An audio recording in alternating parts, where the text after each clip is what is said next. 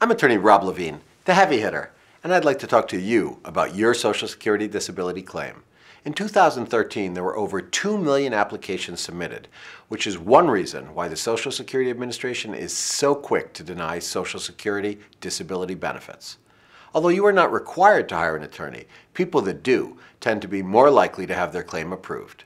If you're worried about paying a lawyer to handle your disability claim, I want you to know that I am only paid if we win your case. Social Security only withholds attorney's fees from your past due benefits. If you need assistance with a disability application, denial, or appeal, get your free consultation with me, Rob Levine, the heavy hitter, by dialing the number on your screen right now.